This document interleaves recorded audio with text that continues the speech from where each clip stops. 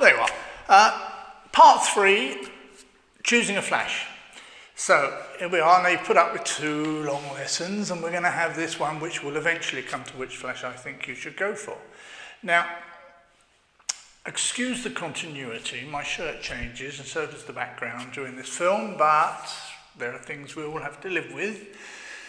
And that's not really a serious one. Now we're going to go through here in this one all the special features of flashes, and then we'll do a little cost list and see which really ones you need and how much money you've got to spend. Let's get on with that. We're going to start now with flash zooming.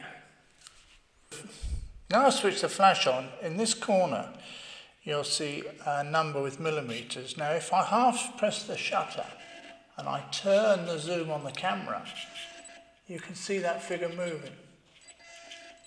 And that is the zoom on the flash changing automatically. On other makes, that won't change automatically, or not on all makes. Hence, here we come back to the expensive flashes. If your lenses or flash won't allow the automatic zoom, you can always just press the button on the flash. If you've got a 50mm, take it up to 50mm. So that works up to about 110mm, something like that. Okay, got that? Right, now there are 3 other things, at least 3 things that we have to think about when choosing a flash. It's the power of a flash. How do we know how powerful a flash is? It's the price of a flash. Well, it's easy to know what that is. But there's another thing that's important that might sway your choice a little, is the recharging cycle. How fast does a flash recharge? And that rather depends on the type of subject. Well, I suppose we'll start with that, shall we? I've switched it on. We're on 128th of the power. Now, if I start firing, you can see how fast that it recharges. Very fast, so I can shoot extremely fast. But if I now increase the power, and I do that just by turning this knob on this one, and I increase the power to full power, you will see how long it's going to take for that light to come on. So that is my recharging cycle at full power. Now, of course, what that means is that you're going to have to get a very powerful flash, because you've got to use it on very low power. Then the flashes come out like crazy. But if you've got a not very powerful flash and you have to use it on full, now that's with good batteries. Imagine if the batteries are going down and down and down, which they do pretty quickly. So much to do, so much to learn. Oh, so much going on. Right, the power of flash. How do we know how powerful a flash is? Well, you'll see in the specifications, it'll have something that will say GN. GN is the guide number, and its norm for this flash is 60. This is quite a powerful flash. They do go up to 250, 300, but this is a normal, powerful flash for professional use. It's great. Allows me to turn the power right down, as you saw. Now, how do we know that 60 is good and powerful? Well, 60, the way we used to do it, was the guide number divided by the distance of the flash to the subject would give us our f-stop if we were using 100 ISO. Now, of course, we don't have to calculate all that these days. The flash does it for us.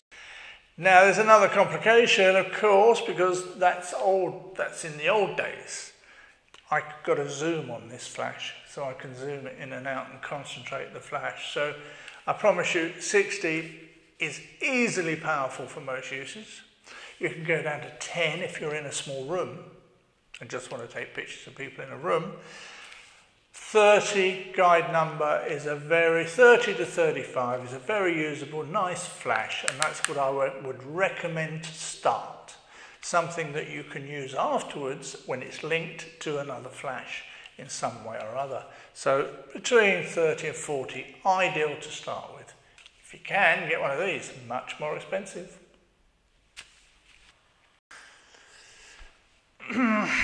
Now for the delicate bit. I'm going to give you my idea on what is a good flash. Now, please don't blame me if you buy it and it breaks down after a week or something. It's what I would buy in your situation. So, it's very easy for the Nikon, very easy for the Canon, and here it is. Well, here it is, the Yongnuo. I think that's how it's pronounced, Yongnuo. It's the 565EX ettl. It's got a guide number of 58, so it's very powerful. It will later be ideal for a second flash if you want to work with multiple flashes. It's ideal as it's on its own, and it's only, well, have a look at the price on Amazon. Now for the Nikon, I've had much more problem finding one that's suitable. So I've taken the easy way out, I'm afraid. Maybe some Nikon owners will make comments underneath, but I've looked and I'm afraid I can't find anything better than this. Well, at the last minute I've changed my mind. I found this. I think it's great. It's the Yongnuo 568EX2, and it's got a guide number of 58, and it looks a very good deal as well. Rather than that, it would have been one of the Nikon speedlights, but considering this is a third of the price, if not a quarter of the price, as is the other one, I think this is the thing to do, is to start with these and then use them as second flashes, as I said, later on when you've got the £400 or £500 to spend on the set makes, the Nikon and the Canon makes. Now, as I said in one of the other lessons, I've got one of these, not this particular one, but I've got a Yongnuo, and it's been fantastic for me. But I take no responsibility. It is made in China. Mine is great. I just hope yours will be if you buy it. Well, I hope that was help. That's the first 3 lessons of Flash for Beginners. In the next lesson, we'll go on to we'll do some practical work with a model, and I'll show you how I would use flash as a fill-in, as a little clip light from the back with daylight, and a little bit in the studio, or what you could do in your lounge. So, see you soon for lesson 4.